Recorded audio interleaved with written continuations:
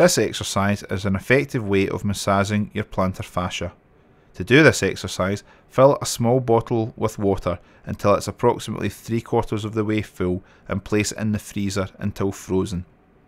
Place the bottle of water on the ground, then place your affected foot on top of the bottle. Begin by slowly rolling your foot over the bottle from your heel to your toes and then back again. Apply as much pressure as you feel comfortable and continue rolling back and forth for approximately 5 minutes.